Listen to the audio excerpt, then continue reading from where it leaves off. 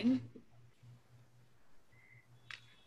it's such a pleasant surprise to have the first set of attendees who are already policymakers from India and Cambodia.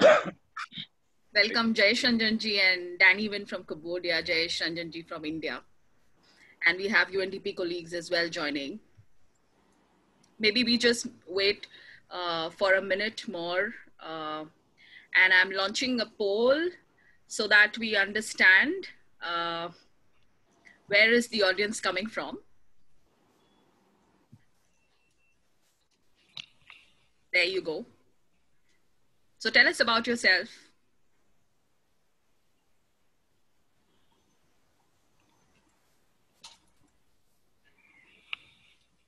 Okay, looks good.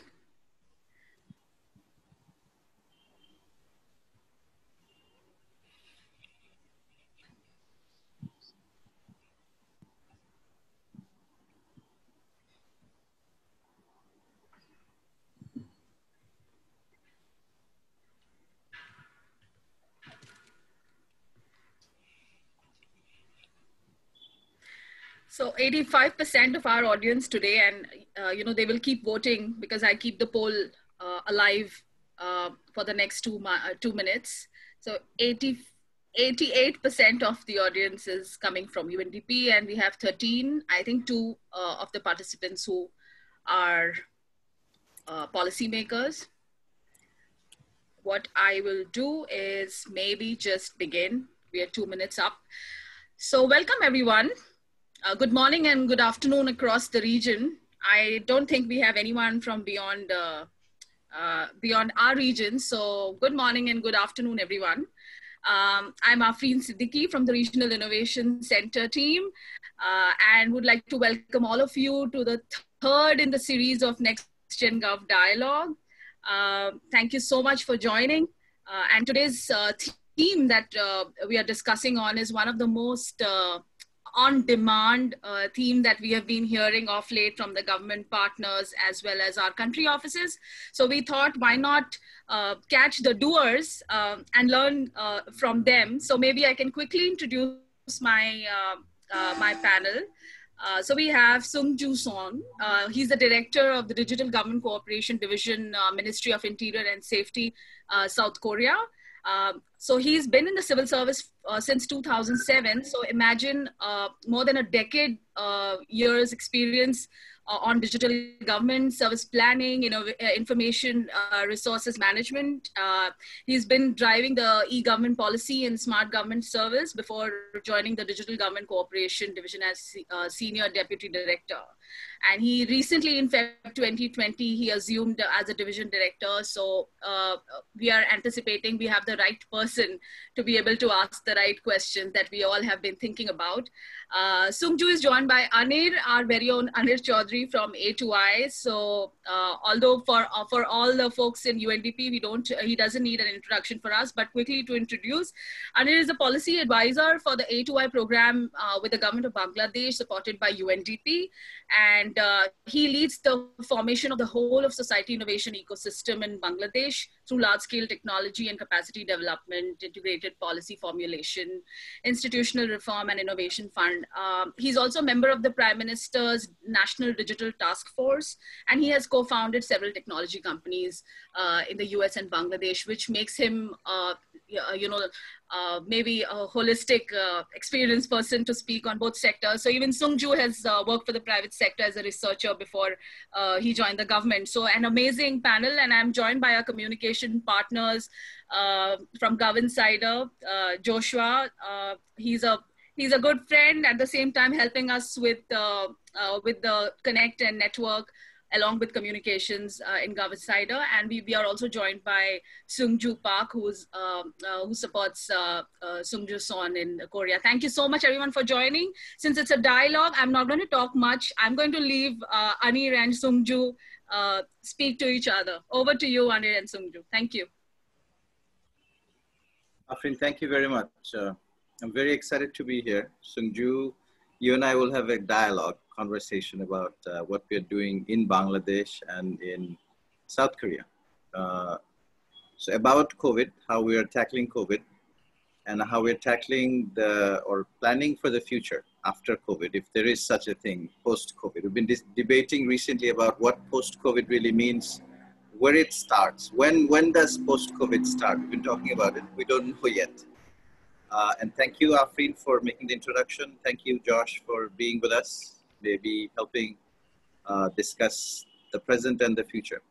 But also the past is important, right? So what we've been able to do with digital technologies during COVID and how we're planning for the future has a lot to do with our past, how we have planned and executed and set a vision for the future. So before talking about COVID and how we use digital technologies during that time to tackle the pandemic that baffles all of us around the world, let's talk about the past a little bit. Sungju, you've been with the digital government in Korea for about 13 years, as Afrin said, and you've seen a lot of transformation during that time. And obviously, the digital transformation of Korea started before you joined the government. So tell us a little bit about how it all started. I mean, was there a time when a decision was made that digital transformation was going to be key for Korea's socioeconomic development? Was there a key decision, or did that happen gradually? Talk about some of the key milestones in the last maybe 20 years of digital transformation of South Korea. Okay, thank you, Anir. I'd like to mention that we have a long history. It's more than 50 years since Korean government started digital transformation, so to say. So yeah, I know that in the past, we didn't use the word digital transformation, but there was computerization or informatization. We used that word, but it started in early 1760s, I think. And I don't know, I'm sorry about the number. So 1970s, we started to digitization of the basic databases from government. And fortunately, every regime, every government in Korea, very interested in digitization and informatization, and they invested their major enormous amount of resources into digitization. So that was the key of our success. And I think most important turnaround point was in 2000.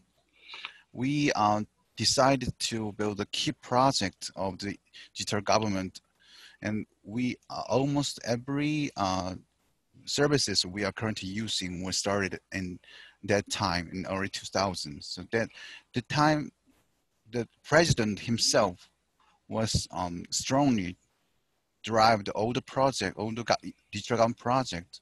And since then, we invested a lot of money and a lot of human resources into the digital government. And also we built digital society at the same time. The whole high-speed broadband network, and also computer was distributed all every population in Korea. So we had good opportunity and also good strong political will, and also we built infrastructure as well at the same time. It was enabled by our economic growth, of course, but also it was possible because people gladly followed the lead of government to succeed, and they have consented with all the political decisions to build the digital government. That was the key, I think. So it was kind of two. I think I talked about two old stories. So currently we still are coping with all the challenges like a digital divide, and also we have some problem with service coverage and service interoperability problems as well. Also, we are succeeded to build some services, but still we have long way to build the more successful private and public partnership. So. So, to tell us a little bit about the organizational structure within the government that led this transformation. So, how did that come about? Was it one organization, a collection of organizations? Was it one individual? Was it a series of leaders? How did that happen? Because often leadership and organizational structure, so leadership makes a difference in terms of triggering something, but also the right organizational structure has to exist to sustain this kind of change over a period of, we talked about 5 decades. I mean, that's a that's remarkable, remarkable journey. Yeah. First of all, as I said before, the president himself, many of our president was really interested in digital government. That was the key, and we have built agencies to give the technical consultant and or support for every other ministries, and they helped a lot through the journey, and they are still exist as a name of national agency like National Information Agency and Internet and Society agencies like that. And also we had my bureau, Digital Government Bureau, has played an important role since through the journey. So we have one ministry and one office to be in charge of our strategy and whole technical standards, but also every other ministries participated in building systems and providing services, and they were kind of they were enforced to do that by the president's order, and also our financial but we have allocated budget according to our strategy, that kind of things, and also we gave what can I say? Yes, kind of advantage for the personals who do the success part, who succeeded in digital transformation, kind of thing. So, so maybe in other countries it could be really kind of surprising that every ministries, every government agencies follow the strategy that President gave, and our Digital Government Bureau gave. So it was possible because Korea has a long history that when one agenda for the nation was decided, our people gradually followed the lead of government. That was our kind of tradition, I think. So to build that kind of tradition, it maybe I think having dedicated agency will helpful for every other countries. Dedicated is very, very interesting. So let me talk about what happened in Bangladesh.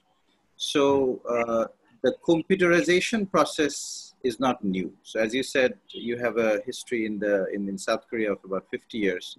In Bangladesh, there were ad hoc computerization efforts since the 70s. So I think we got a supercomputer. There was a lot of scientific computation that happened. We built databases in the 80s and 90s. But the real transformation effort started about 13, 14 years ago.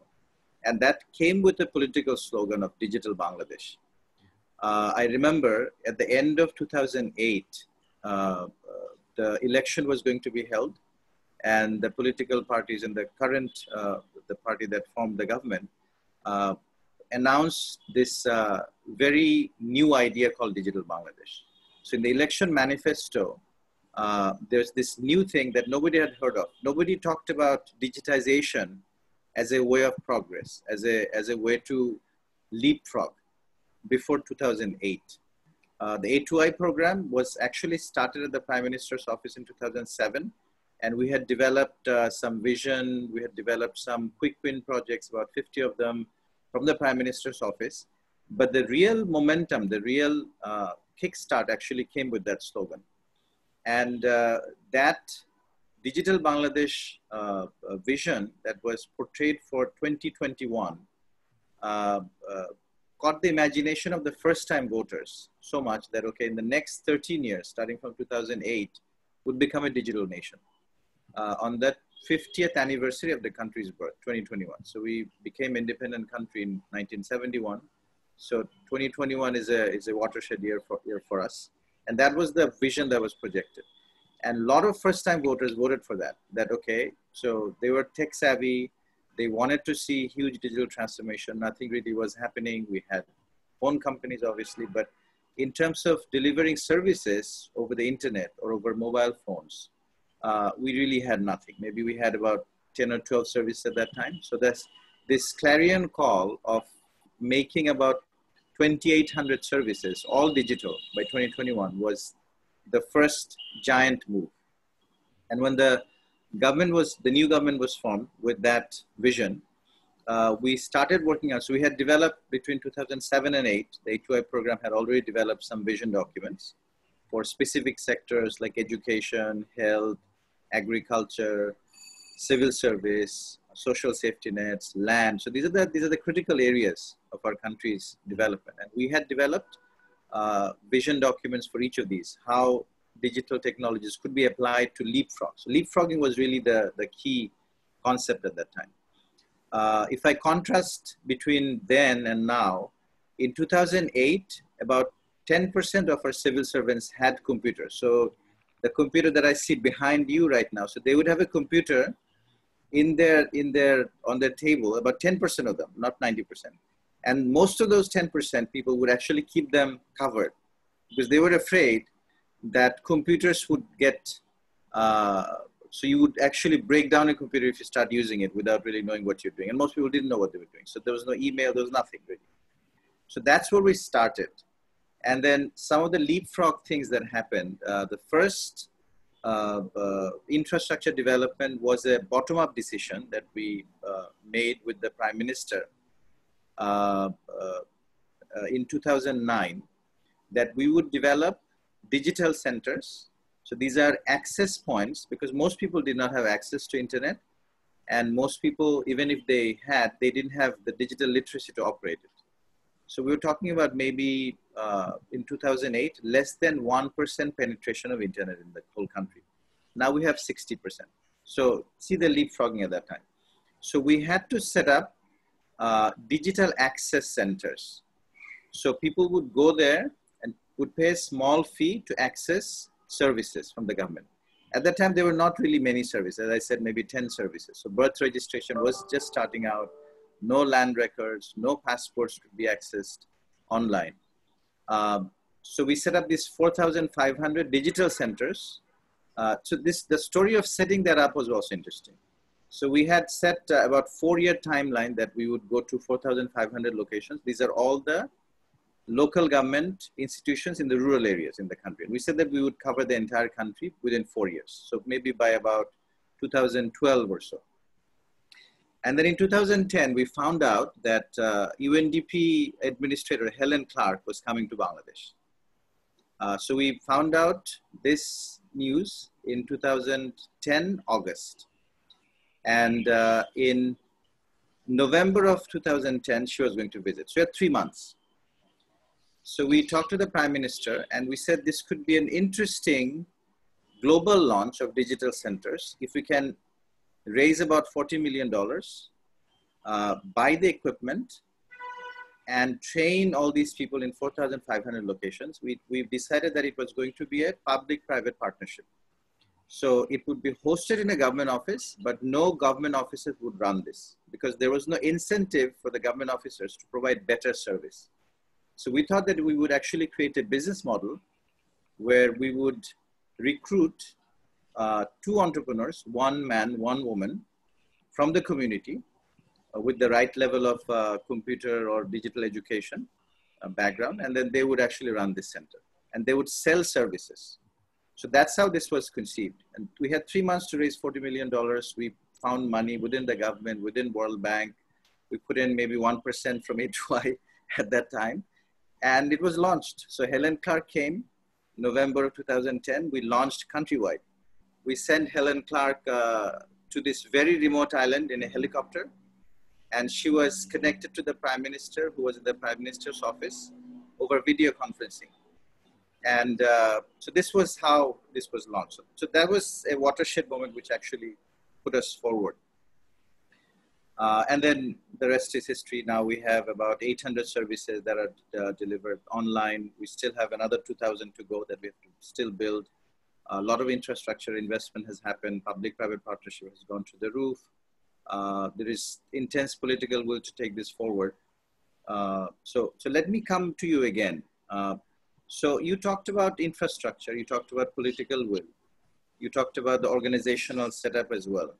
Now, tell us a little bit about how you created demand. So you said that from the very top, people listen to the government. But how did you create demand for digital services? Because before services were digital, they were analog. People would go to government offices and would actually apply for things there. And this would require a change of behavior. So you'd have to trust the system that you have applied online and it just goes into some black hole and you would get your document or you would get something back. So how did that behavior change happen in South Korea? Actually, Korean people are very famous for their quick temper. I think so. They want things to be quick and bali. Maybe somebody heard of the word. So first, government introduced some kind of digital services like civil registration and land registration, car registration, and the people tasted the good part of the digital services. They were quick and they didn't have to wait at the office. They just use the computer and they print out their documents and they just use it. And that was so obvious that digital services are more convenient and faster than analog services they were experienced before. So people started to demand more and more services to be digital by themselves. So we actually government was surprised because when you launch one service on digital, and that people use almost kind of 80% over 70% of people use the service instead of the offline services they were used to use. So that's kind of interesting for us. So I think the good services create the demands by itself. So this quality of service was the key that created demands in South Korea. Interesting. In Bangladesh, we started calculating the level of inefficiency in service delivery with 3 parameters called time, cost, and visit. So how much time does it take to get a service? How much does it cost? And how many visits you have to make to get a service? And we've seen in the last 10 years of digitization, we have saved our citizens about 2 billion work days. So that's time, $8 billion. So that's cost, and about 1 billion visits have been eliminated. So that kind of a change in people's perspective that now they can get it faster, quicker, cheaper. So that probably has led some of this transformation. One of the things that we have seen in Bangladesh is tying in to electronic services, the concept of digital ID. So one digital ID for every person. So in South Korea, how did you handle that? Because it's becoming increasingly important. We have not completely solved the problem in Bangladesh. We have multiple digital IDs now, and we're trying to unify them. So in India, for instance, we have seen Aadhaar he created a revolution in terms of one ID per person. So what have you done in South Korea? Actually, we also are still coping with the single digital ID. We couldn't have figured out the kind of perfect solution for us yet. But we had kind of registration number for each person in the I think it was 1970s. So we used the number, even the number was created for offline services. We used the number as a key to identify people. So it helped a lot for us to build a system and connect the database between the agencies. But it created some kind of problem for personal information protection and also security problems, and also a lot of technical problems for us. So we are trying to solve the problem by adapting the decentralized ID system, and we adapted public key infrastructure for. So we use this digital signage for identification, and still yet we are trying to figuring out how to create a true digital identity. Excellent. So let's talk about COVID. So we've talked about the past, some of the important moments in history between the two countries. So let's talk about COVID. So fast forward to March of 2020. What happened and how did you deal with the situation? And where did you use the digital infrastructure and the services for COVID response? Yeah, digital infrastructure helps a lot by providing us transparency and the speed to spread information to our people.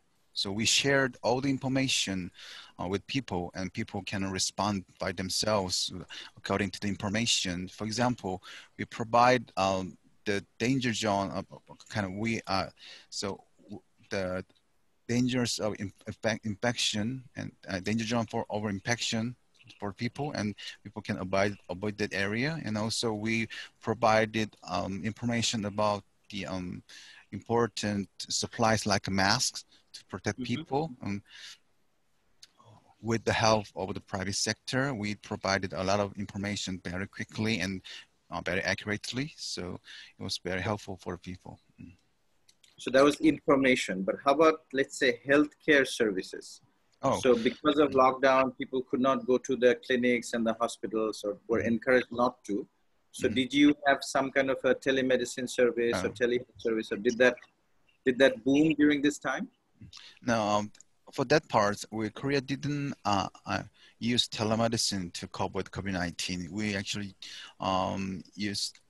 built special kind of hospital, or we arranged special hospital and special clinics for the COVID-19, but it was it's offline, not the online and telemedicine system.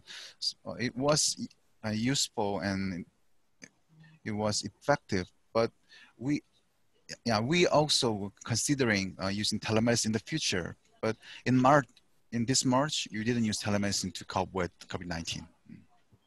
I see. But how about other illnesses? So obviously, because COVID-19 restricted movement, so chronic illnesses, let's say people needed help with diabetes, help with cardiac. Got it. Did they also go to specialized hospitals created for them, or did they get some support using digital means, apps or phone or anything else? So we set up the special hospital for COVID-19, especially. So there's clinics only dealing with COVID-19. So, and also there's other hospitals so dealing with other diseases and other illnesses. So we separated people who are infected or could be infected from other patients. That was the key.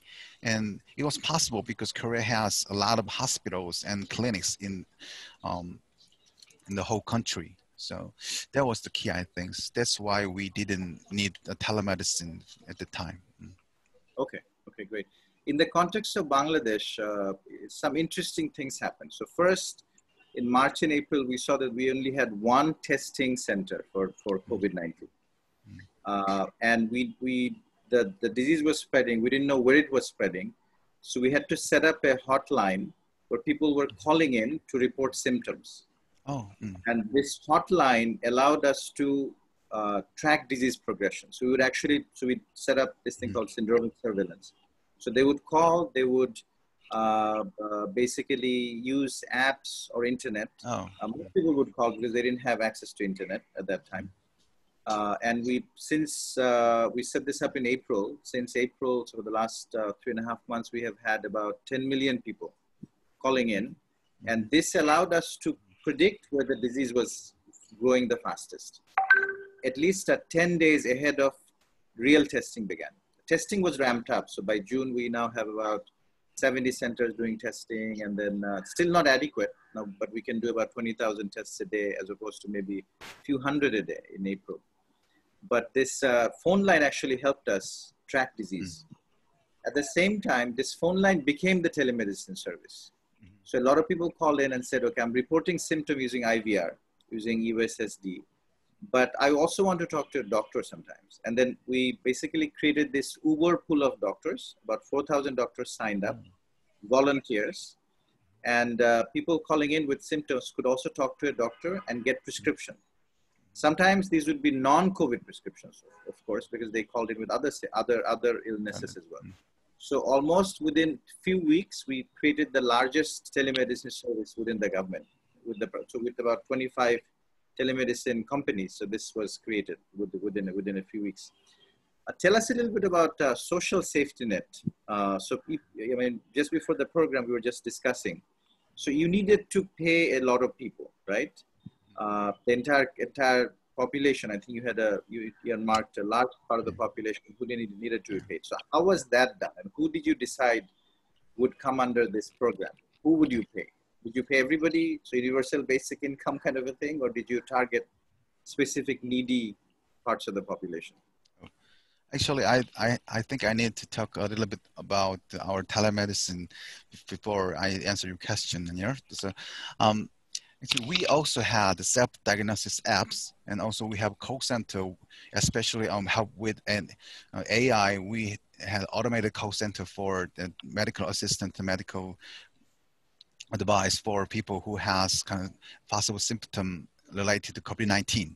But what I mentioned was the actual treatment and actual test. But also we also used apps and also internet services to get the people from their can provide people about their symptoms and advices and know about the symptoms. That's what I wanted to say. And about your question, we distributed subsidies to all people in the country because COVID-19 has impacted a lot on our economy, whole economy, not only the people who infected. So our government decided to distribute subsidies to all people, to all the population, and it was huge because we have more than 50 million people in Korea, and we have to distribute in a short time because people are suffering from every kind of problem, like they can find a job and they don't have customers for small businesses. So we decided to distribute the whole portion of money in 1 month. We succeeded to do that by cooperating with banks and credit card companies. We used their infrastructure and their system to get the application and distribute the money, and that was huge success, and it was actually we are surprised by the outcome of our strategy. So that was the key of our success, that private and public partnership, and that was the turnaround that we are considering, that we need more private partnership to build and provide the services. So yeah, that's what I mean. Sure. In the context of Bangladesh, I'm just looking back in the last few months.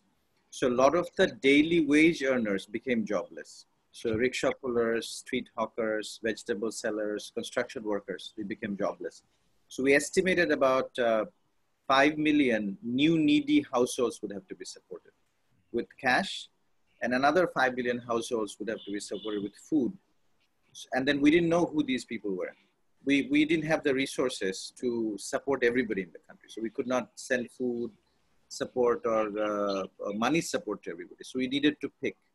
And this is again where we use digital technologies, created new databases for these people. There was a lot of movement during that time. People from the cities were actually, despite the lockdown, we had people moving back to their village homes because they just could not stay in the cities. But we had to find them using digital technology, using their mobile phone numbers. We actually tracked them down, developed the databases. Again, this took us about a month or so. But we, again, just like you, we used the private sector infrastructure for mobile payments. So we used mobile payments, we used banking. So we brought in the mobile financial service providers, all of them. We brought in the banks, and that's how electronic payments were done. So we made a very strong decision that no cash payment would be done in the form of cash. It would actually always go through electronic payments. And during this time, again, another leapfrog happened. We enrolled millions of new people in our digital databases for payments that did not exist. So again, national ID was used. So we tied all payments to IDs. And things that would have taken years to do took us weeks during the COVID period, because that was a crisis, everybody worked together within government and with the private sector. So unprecedented collaboration. The last thing that I wanted to ask is around education. So schools and colleges, universities were shut down in Bangladesh and also in South Korea. I think you've started opening them up recently, right?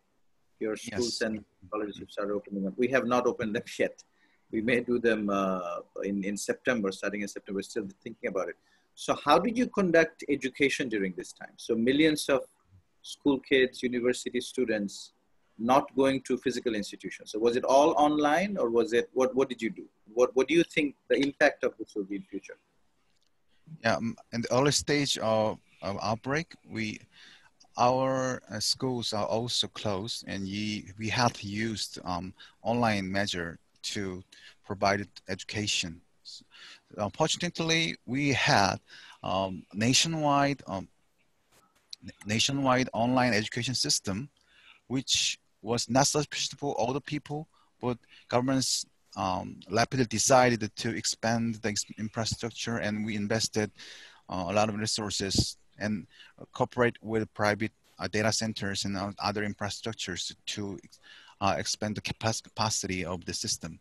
So we launched the e-learning platform for the older students from the elementary school to high school. And in the first time, there was some kind of problems like delay and also some kind of no connection problem, but now it has stabilized, and every students in Korea are using the system, even though we often the school partly, but we couldn't open the school for the whole time as well. So we maybe I think half of the students are going to school and half of students are staying at home. For university students, they have their own solutions to provide the e-learning or other kind of education. So I think online education has been a major part of our education because COVID-19 was a huge change. Great. In Bangladesh, there was not a whole lot of online education. We had some ad hoc platforms, but by and large, it was all physical. So we suffered a huge setback during this time. So 45 million students in primary through tertiary, including vocational, madrasa education, were at home. So what we did early on is to move a large part of the education over TV. So we started broadcasting educational programs in the Parliament TV that we had. So Parliament TV is only used for Parliament broadcasts. And obviously there was no Parliament session during this time. So we repurposed that to make this into an education TV. So that has been somewhat successful. We've been able to estimate about 60% of our, 55 to 60% of our students using TV. We also use the internet. Maybe about 30% of the students we were able to reach using internet. But that basically means we have a huge number that are not reached. And that's what we are worried about now going forward. So we covered a whole gamut of things during COVID, how we've used digital infrastructure, political will, public-private partnership, national ID to address health, address social safety net, address education, address a whole bunch of other things. So I see that there are a lot of questions coming in through both the chat and the Q&A section. So I'll stop with our dialogue, Sungju and myself, and hand over to Afreen so that we can address some of these very, very relevant and important questions that are coming through over chat and Q&A. Afreen, over to you. Thank you so much, Anir. Thanks a lot, Sungju. It was, so we went into that world where we are literally flying between Korea and Bangladesh to look at how to have a drone view of both the countries' digital transformation. And as we speak, I'm also happy to share that our country office in Sri Lanka is actually doing a digital transformation workshop with the President's office in Sri Lanka. So things are moving fast within and outside UNDP. So, the topic itself is in demand. So I would let the first question in from Jayesh Ranjanji, who is a senior bureaucrat from the Government of India. Jayesh Ranjanji, I have unmuted you. Over to you for your question. Thank you, Afreen. You have unmuted me, of course, but you have not made me visible. But nevertheless, I'm delighted to interact with Mr. Chaudhary and Professor Son. This is very fascinating and very educative.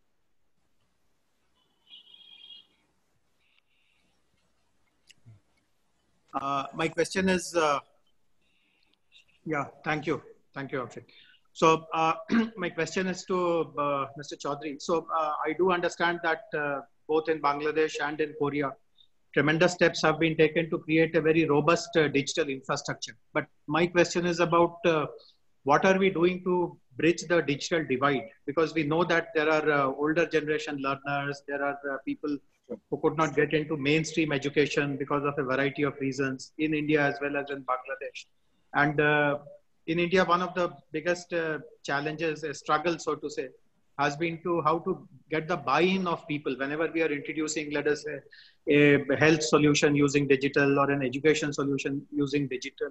The kind of intuitive buy-in we anticipate does not happen because still that huge digital divide is there. So I would like to know specifically, is there any thought or any plan, or have you rolled out any program which has yielded good results in Bangladesh? And obviously in Korea, I presume that the divide is much less now, but in those days, maybe 30 years ago, 40 years ago, was something done specifically to bridge the digital divide and get the buy-in of all the people? Great, thank you so much. Can you hear me? There seems to be. Yes, yes. Go ahead. Please go ahead. Thank you. So you have two things that you asked, digital divide and maybe demand creation, maybe they're linked. So in the case of Bangladesh, one of the ways that we try to address digital divide is to create these digital centers across the country that I talked about. So you would actually go as an elderly who would get a pension, as a widow who would get a widow allowance. You would go to one of these centers and you would get your service done. You could apply for a land record, you could apply for any other service. So about 150 or so services, right now about 200, I think, services are actually delivered from this. And since it actually works as a public-private partnership, there is incentive for the private sector operator running these centers to excel and be as citizen-centric as possible, because otherwise they would go somewhere else. And now we're actually expanding that into private sector, creating another 25,000 centers. So that's one way we are addressing digital divide. In a way, the Western thinking of digital divide, that we would make things accessible using devices, we did not look at it that way. We made sure that we would make it accessible by creating intermediaries, new forms of intermediaries who would intermediate the divide. And that has worked to some extent in Bangladesh. And these centers have become bank branches. These centers have become e-commerce centers. So they have brought in, because they're very entrepreneurial, these now 5,000 centers, soon to be about 25 or so thousand. We brought in all the post offices recently, another 8,000 or so. So they're starting to do that. So that's one way. Another way to address digital divide is to make government very citizen-centric. So we use this training called empathy training over a period of 4 years, and tens of thousands of bureaucrats actually have gone through empathy training. And that showed them how to think through the lens of the marginalized citizens, the poor, the elderly, the widow, the persons with disabilities, so that they can redesign their services to make them available in a digital way from these digital centers. And as internet penetration is rising, as we are seeing a new generation of people becoming more and more adept in accessing services directly, it's also happening. Recently, we've also taken a mobile first strategy so that people who have access to mobile phones, and about 95% of people have access to mobile phones, can access services over the phone. Now, only 35% have access to smartphones.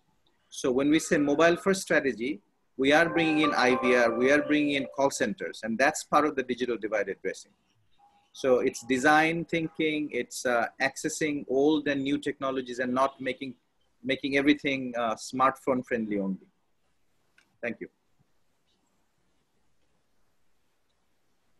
Actually, I also would like to mention that Korea also had a similar policy with the Internet Access Center in Bangladesh. So we also had information village, which helps people, elderly or people like the elderly who has no digital literacy to use the services by dispatching experts in the office or training the young people or who has digital literacy to help them. So it was very successful in Korea as well in the past.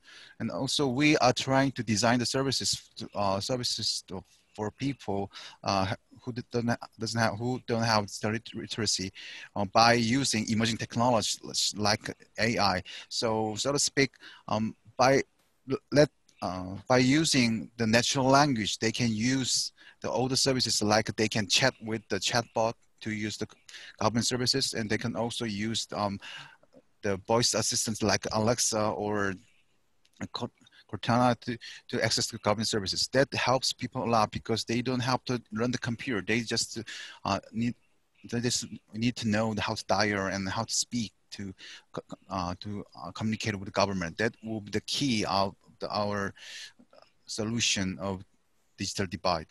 Thank you. Thanks a lot, Anir and Sungju. JSG, I hope they managed to answer your question. Yes, of course.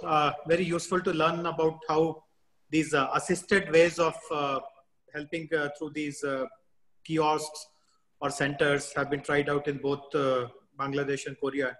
Also, very useful to learn about Professor Son's explanation on how voice-assisted solutions have been found using chatbot, etc. So definitely ideas which are very important and very impressive and definitely worth replicating in my country as well. So we know for sure that you're doing all the amazing innovative stuff in India. So this will add to those great things that you're doing. So maybe the next question is, sorry, Yako, I'm just going to tell something. So so I will pat my back by saying that the busiest person in the Bangkok Regional Hub has joined our webinar, which means it's an achievement. Sungju and Anir, we just joined by Yako, who's the manager at the Bangkok Regional Hub. Yako, you had a question for Sungju? Yeah, maybe just both to Sungju and Anir. First of all, just to say thank you very much, colleagues, also for the sharing. I think, what we learn also in our work is that these richness of sharing and learning from each other, doesn't matter where you are and what type of context you're working in, is always helpful, and we always get new insights. So same for me, I learned a lot today, and thank you also for the incredible work that you're already doing in that areas.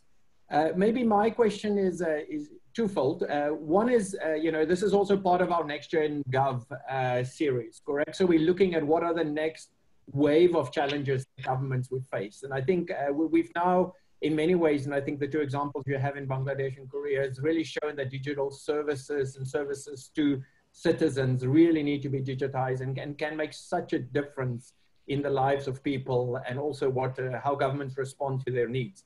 But where do you envision is the next phase, the next challenge that we will face around digitization? I think you've mentioned a number of areas that you're already trying to overcome, but what are those that really big next challenge that we have to address, whether it's through the digital means or services or through others? And then the second one for me is something that we didn't touch on in the discussion much, is we also hear that as we're becoming better globally, around digital services, the issue of privacy, of rights of citizens constantly comes up. And so maybe just insights of how are you dealing with that, and how do you ensure that that balance is also kept, where, the more we become a global community or part of the national digital services, we also have the privacy and human rights areas that constantly citizens care about.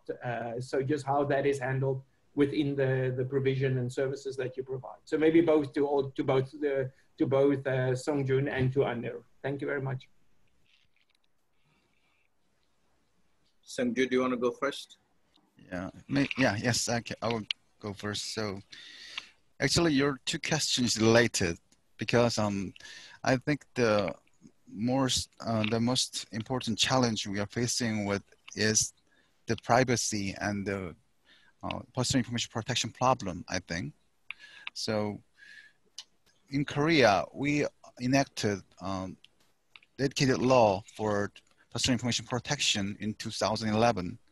Since then, we are really concerned with the privacy and the information protection and also security to protect people being harmed by digital services and also there could be a lot of setbacks or disadvantages because of the fast spreading information and also privacy invasion kind of thing. So we are trying to build technical guidelines and also political guidelines to use the data safely and securely.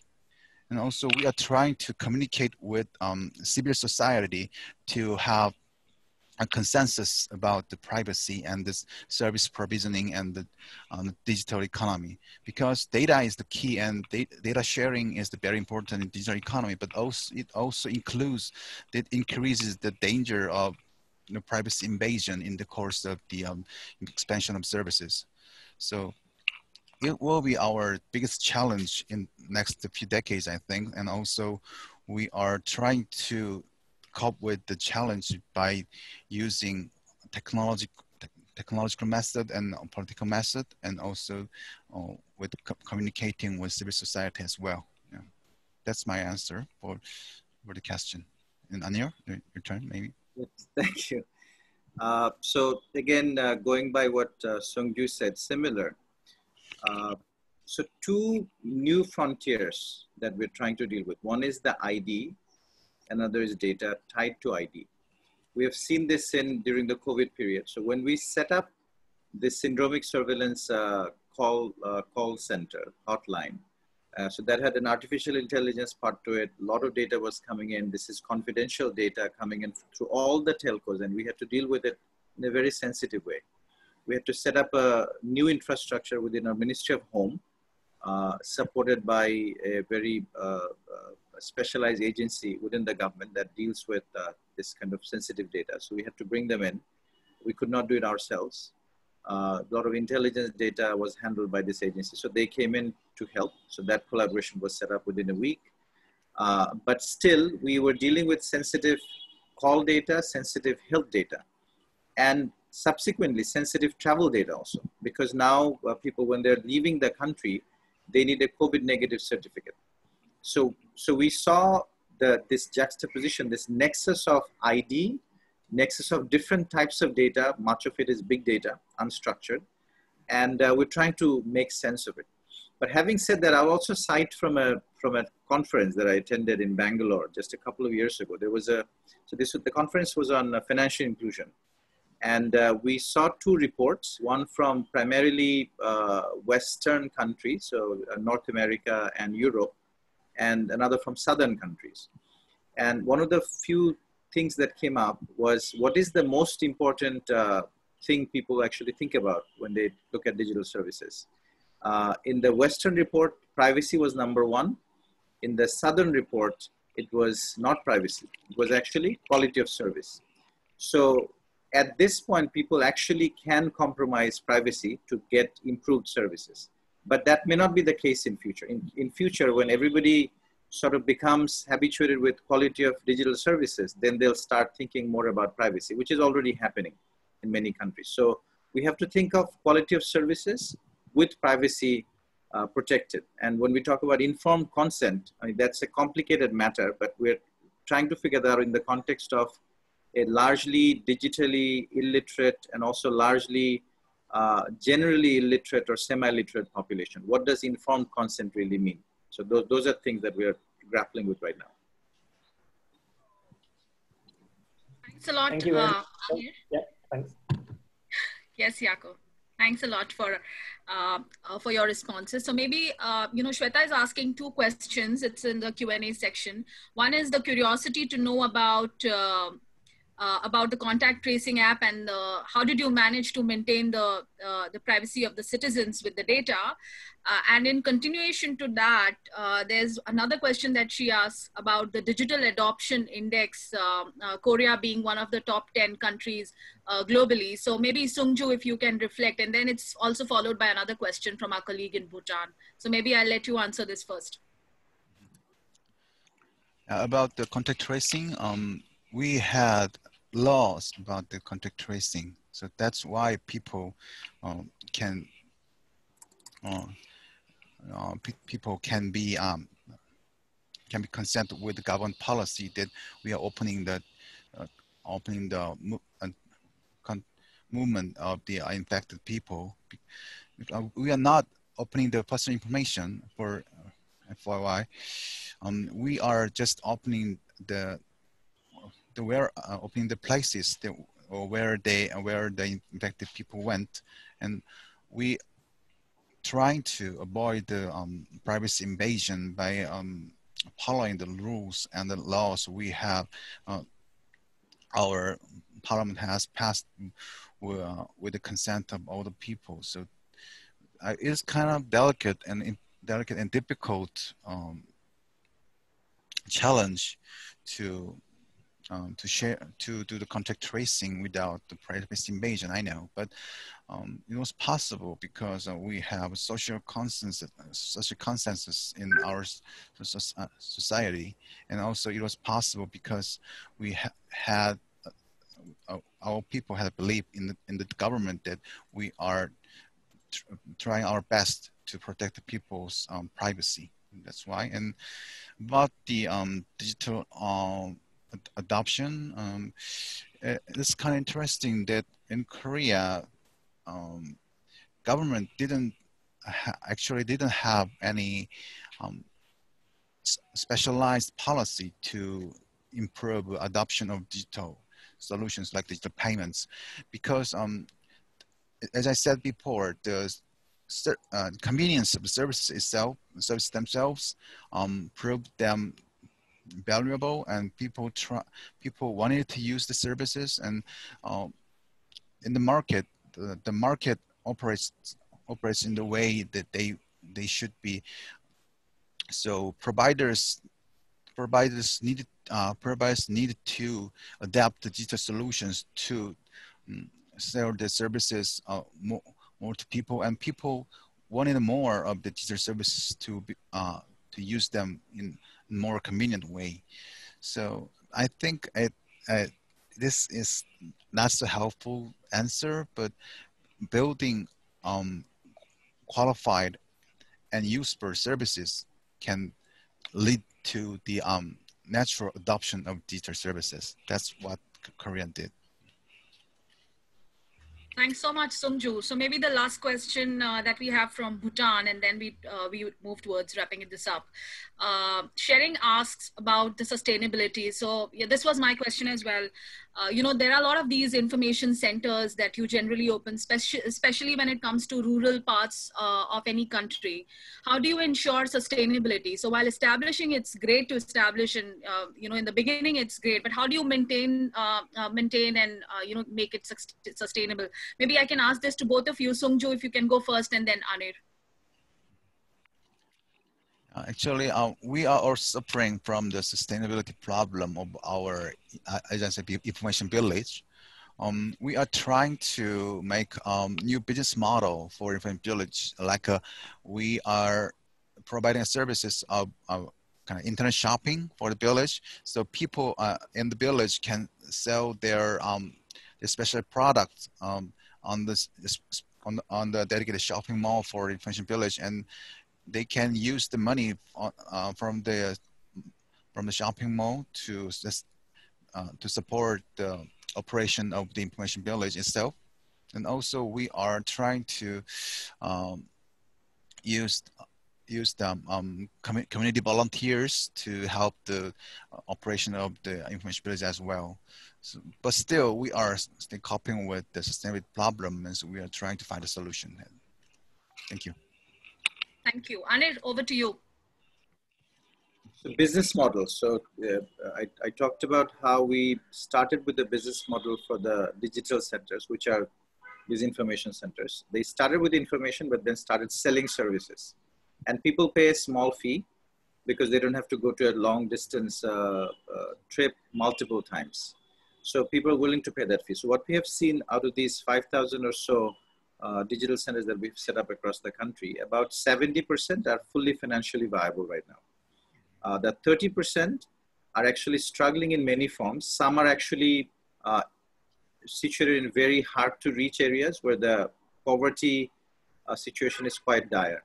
And that's where people don't have the capacity to pay for these services.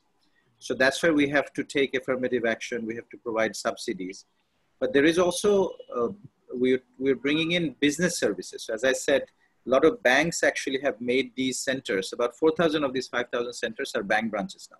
So banks provide their own training, banks provide their own support because they make money of these centers. A lot of e-commerce companies have come in recently. About 2,000 of these centers have become e-commerce centers where people can actually come and sell products. And these centers now facilitate logistics and digital payments. So this is another way to bridge that digital divide that we talked about earlier. So the only way to do sustainability is to come up with the right business model. The government should not and cannot provide long-term subsidy to these digital modes of service delivery. I think it has to be done through some kind of a business model. Thank you so much. Sustainability is equal to business, the new normal post-COVID-19 for the governments to adopt. Thanks a lot, Sungju and Anir, for joining us. And I hope, colleagues, you enjoyed this learning session where both of them were actually sharing notes with each other. So if you are interested to learn more, be a part of digital transformation within the Bangkok Regional Hub, we at the Regional Innovation Center are working very closely with the country offices. So please reach out to us with your demands, your ideas. Thank you very much. And I say a goodbye and have a good weekend, everyone. Bye-bye. Thank you very much, Afrin, for organizing this, and to Joshua also, and Sungju, my co-panelist. Thank you. I appreciate the opportunity. Thank you. Bye-bye. Bye.